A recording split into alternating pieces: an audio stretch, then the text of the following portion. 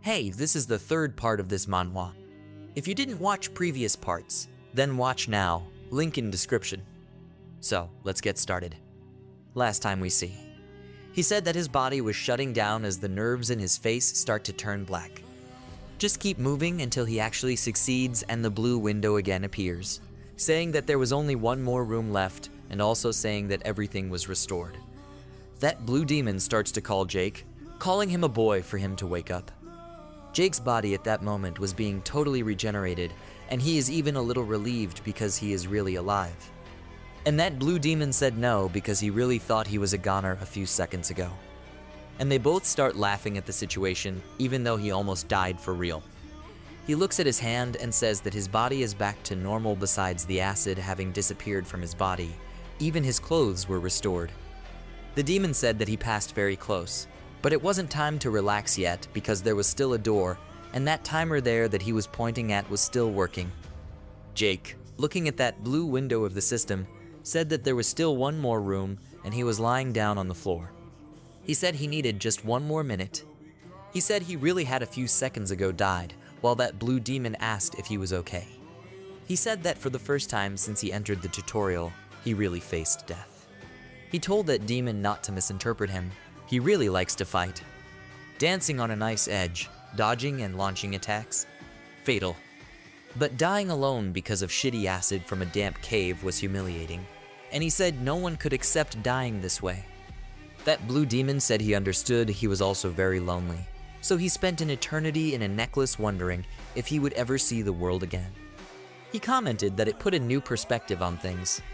Jack ended up getting up and telling that dungeon to fuck off. He said he really wouldn't let that place kill him, and that's why they end up opening the next door again. As before, there were several platforms. They wondered what was happening there, all those platforms, but different from the others. They were organized. That demon said that perhaps it seemed that he simply wanted to do the mushroom trick to get across, and they start to think that it should be some kind of mind game. The person kneeling on the ground starts to think that that middle line has the third symbol, but it's just wyvern and a mountain. There's nothing else in it that can act as a clue. He was apparently going to heaven, perhaps angry, but then he looked better and said that it didn't seem like that. He started to remember him, and he said that he didn't have anger. He starts to remember him at the beginning of the tutorial and starts to say that it looked like he was roaring in fear, not out of anger, and he starts to say that he thought maybe he knew what to do. He starts to go backward and gets ready to give that demon a run. He even gets a little scared and starts to warn Jake that those symbols were still glowing blue, meaning if he stepped on it, he would certainly die. But Prada doesn't listen and starts running, picking up momentum while that animal asked what he was doing. In his impulse, he starts to prepare to stop on one of the platforms. He ends up stepping on one of them while that animal covered his eye. He said that he wouldn't even like to see that protest. Said that the answer was courage, while those platforms he had stepped on before exploded. And he said that when facing fear, it was necessary to have willpower while he jumped from platforms to platforms. He was remembering everything that happened at that moment in that apocalypse. He said that the courage to move forward was the key and ends up reaching the finish line. The platforms he passed end up exploding while the challenge has been completed, and the message appears that animals start saying that he really was crazy, and the system warns that all his statistics have been restored and all the abilities reactivated. He starts to think that he could feel his body returning to normal. That demon Azul starts hitting him on the head, saying he was very crazy, and a new system message appears that the hidden challenge was completed. It was to show courage to do what was necessary, and the hidden bonus room was unlocked. The parrot starts to think what kind of bonus room this was.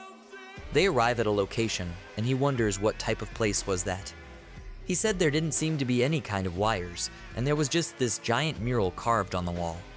It looked like some kind of story.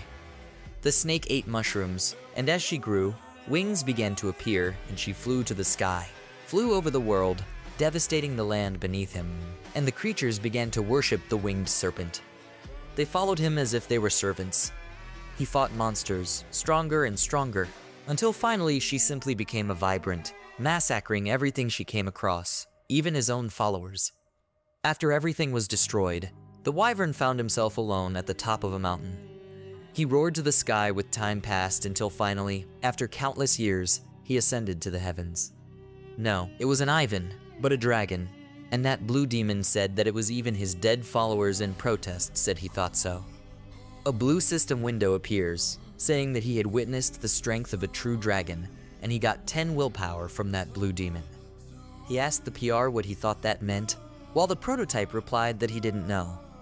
With a smile on their faces, they continued looking at the drawing of the dragon. He said that he would stop fighting against that dragon one day. After a while, they continue walking and Jake commented that there were only corridors and more corridors there. He said he thought he hadn't fully learned the dungeon yet until he suddenly stops. That blue creature ends up hitting him. The little demon said he was really starting to miss those shiny mushrooms and asked Jake if he could see anything different there. And Jake explains that he put a lot of his points into perception, although he starts to think that it's not just his stats that allow him to see.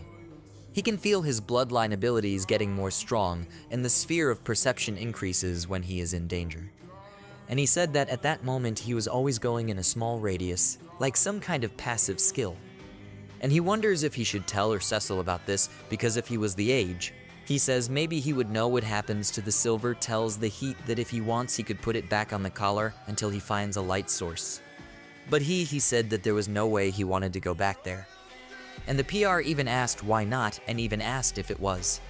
So it's so bad to stay there for that long. And if I explained that the place itself is good, he could see what was happening outside, but once inside you are trapped until someone lets you out, and it showed the count of days he was there, which was 6,394. He explained that he didn't want to be abandoned for another millennium again, and Jake looked at him and said that was it. He said he was arrested and starts patting Cecil on the head, saying that he would never do that to him but Cecil. He simply says that's what everyone says until out of nowhere, Cecil shouts, saying he was seeing a light unknown. They start heading towards it, and Protest said that it didn't look much like the glow of a mushroom until they arrive in a gigantic room full of books, and he wonders what kind of place was that, while Cecil said that it looked like some kind of library. Protest starts looking at the books and realizes that those books were very old. He tries to touch them while a blue energy appears. He said he couldn't touch them directly, and the sessions simply calls Jake, saying that he found a table there and explained that there were some utensils written on them. While the Jake is touching it, he realizes that he couldn't either, and he starts to wonder if there was some kind of barrier blocking everything. But no challenge had appeared at that moment, and he wondered what it was all about. Until our little blue ends up pointing to a door that was open. Protest said he thought they were still going to have to keep walking. They end up passing through that door and looking around, and what was in that place was just more and more doors. Still said that that dungeon was starting to seem a little repetitive. The guy opens a random door and says it was just a room. Then he opens another one and it's just a bathroom, and Cecil ends up opening one of the doors too. Apparently, it was a garden full of flowers. Jake ends up opening another that was a science laboratory or a torture chamber. Then I couldn't tell anymore. Still commented that they should be at someone's house or something while Jake goes towards the last door. Apparently, he was talking that only that door remains, and you could see that there were mushrooms around it. He said it was great. It was a challenge room. They come close and say that there was another pedestal in the middle of the room. But the Paris said there was no dagger that time. It looked like a print of a hand, a normal hand, a human hand. So he said he thought the challenge wanted him to touch it. And then Cecil said that after the incident at Wyvern, maybe it's not a good idea, but I just laugh and ask where his sense of adventure. And as you can imagine, he simply puts his hand on that pedestal until something happens, and where he was with his hands starts to turn purple. Something hits his hand while little Cecil starts calling Jake's name. One thing is that there was a hole in that hand, and the PR was down saying that his hand, it had been right. He said it was very bad. Apparently, there was poison on that spear or some object what pierced him. I know if I was saying to look again because there is a new pedestal going up. I saw a book with the symbol about that snake eating mushrooms. Jake said there should be something there for the challenge. I think it's just him eat a mushroom. A blue system window ends up appearing. It was the dungeon challenge. Become an alchemist of the evil viper and cure yourself of the poison that runs through your veins. and there it said that the poison would remain inactive for 30 days after that. If he did not heal himself, would die. He starts looking at the palm of his hand, a little nervous of course, while another window appears. Reject. The challenge would result in the challenger's full recovery and his return to Big Forest, only that all rewards will be withheld and all items will be returned. He tells the Cecil, who realized that he could choose whether he continued or not. He could end that place, but he would have to cure that poison that runs through his veins. Cecil ends up asking what Proto wanted to do in this case. Jake, looking at the screen, said that there was only one thing to do at that moment. He said of course that he didn't go there to escape a challenge, and the scene ends up cutting to the Great Forest. There was one of the old companions of the MC. One of them thought that William, and he approached from the east angle. They end up deciding to attack and try to catch one of the deer there. He explained that the plan was as follows. Bertrand would isolate them from the south, and they would end up being cornered in the west straight into the trap they prepared the night before. So, managing to capture them, he ends up shouting for Casper to do it. Casper soon ends up pulling, and the net ends capturing 3 of them, but he ended up realizing that one had narrowly escaped. 2 of them were looking at those deer captured, and a blonde man said he was going to finish it. He ends up throwing 3 daggers in the direction of that servant who had fled. He ends up falling to the ground injured, and he had captured the servant. He is happy raising his wand that he had captured and achieved, but one of them ends up hurting that blonde. Ends up apologizing to Casper. His goal was so terrible, but he said that it was just a superficial moment and he wasn't supposed to worry about that. That blonde ends up pointing at the servant, and he said that at least he had dinner during the week. Jake's old companion ends up calling everyone and saying that they had done a great job. He calls Lara asking if she could help finish with that, to which she replies yes, it would help, and after an hour they were carrying all the food that they had caught. The boy said he was sorry. He was sorry that his trap hadn't been able to catch all of them, but Adam looks at him and told him not to be like that. Only one servant had managed to escape, and those Ali was more than enough for a hunt, and that girl asks if he was okay calling him dear. He said it was great and asked her to go ahead because they would take it all to the butchers. After a while, they end up arriving at the place. They end up saying goodbye, and they had already arrived at village. Adam starts making fun of him, calling him sweet and saying that things were happening too quickly between the 2 of them. And the boy was a little surprised and asked if he was really fast because he said he hoped she didn't think he was some kind of scumbag or something. But Adam touches him on the shoulder, telling him to relax. It's the end of the world, by the way. Things should happen really quickly for them to enjoy it. And the boy said that's why he saw Adam hiding in Caroline's house at night. But then Adam gets desperate. He can't say a single word, but then the boy starts laughing, telling him not to worry because he hadn't even told anyone. But he in the end said he thought they all know. After a while, Adam enters a tent, calling Smith and asking how he was doing. Smith asked if his sword needed repairs again, and Caroline was there. He even said he didn't need it. He said he was just looking for that woman there, and he commented to Caroline that Casper was injured in the hunt and he could need some healing from her. She ends up apologizing because she needed to get some armor for Richard, and Adam asks if he was doing any tasks for her at that moment. She says he knows what it's like, anything to keep her in the main group. Adam then goes out with her, and he said that apparently Casper saw him coming to visit her. He was even unhappy that he was sneakier than Jake. Caroline, smiling, said that she always comes back to Jake and asked him to follow ahead, calling him darling. Adam gets a little embarrassed and said he only cared a little about him, and already it's been weeks since they broke up and no one heard anything. And Caroline said Jake was a man as an adult, he could take care of himself, and Adam asked her what she thought he would be doing at that moment.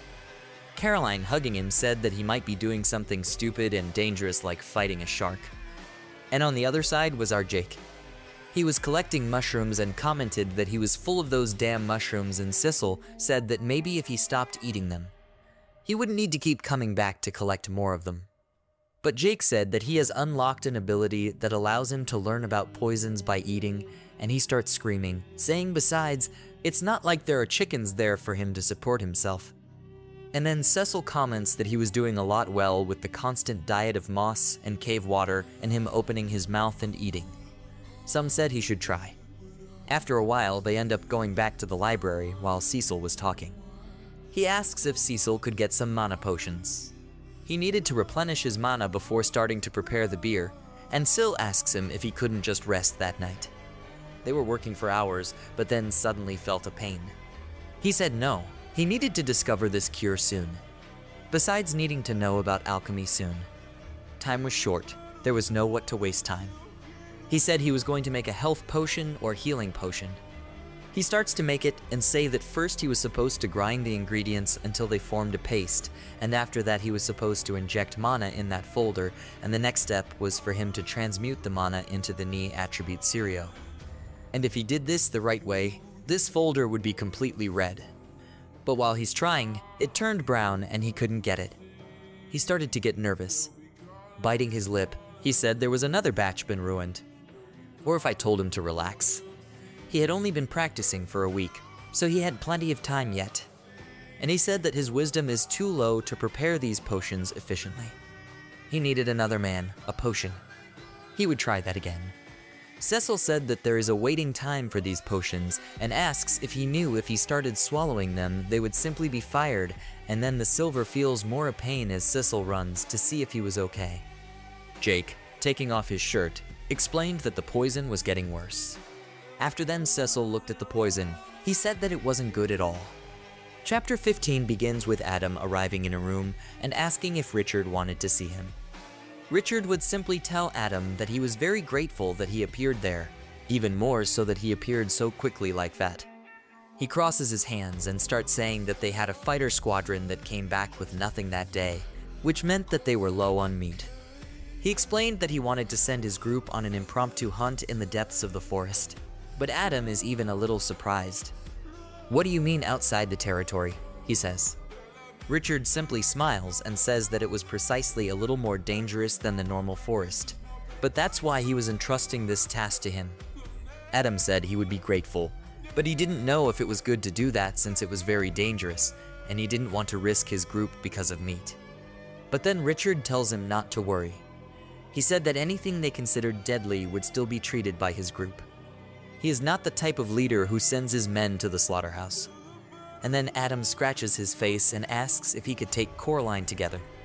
He said that having a lamp nearby would help a lot to calm his nerves, but Richard, with a slight smile on his face, said that Adam knew he couldn't do it. He even said it was nothing personal, but he shares the parts very rigorously. Then Adam gets up and says that if that's what he wants, he would call his team, and when he was leaving, Richard asked him to wait because he needed one more favor. He asked him to leave Casper at the camp, and Adam simply asks why with a straight face. Richard explained that one of the scouts saw a gap in their fence, and they were thinking another group of survivors might be there eavesdropping on them from there. And he said that they said Casper was a great trap manufacturer, so he wanted him to reinforce their perimeter. And Adam ends up saying he would let him know when they found it. And a little later that day, they were preparing to load the badgers that were haunted. One of them even asks how many badgers they had gotten, and Casper's girlfriend ends up saying that she thought there were 8 of them there. And Adam even commented that not only the skin was quite resistant, there were a lot of them too. And he ended up throwing the last one into the pile of dead badgers. William smiling said that it was very, very cool, and Adam looking at him said that he was soaked in blood. He said that they would wrap the corpses and he would wash near the river because he was horrible like that. Then William salutes and says, "Yes, sir." While William is going to the river, he starts thinking about Adam and Richard. He said they were both starting to get on his nerves, and he, looking up, starts to think that it's just a bunch of pretentious NPCs. Ask him, but he said whatever. He can't wait to finish that camp until he hears something in the middle of the forest. He ends up crouching down as there was someone nearby. He saw a man, and he was asking to control himself because they didn't know who was there. But then he gets a look at someone else, a woman who told him to relax because they would be quick there, and the third person appears. The guy said that he just needed to wash his wand, and then William starts to think there was no healer, and he started to ask what type of level each of them had. And one of the bushes that were nearby started making noise, and then one of the guys noticed and said that there was someone in the woods. So that's it, guys. If you want more, then like and comment.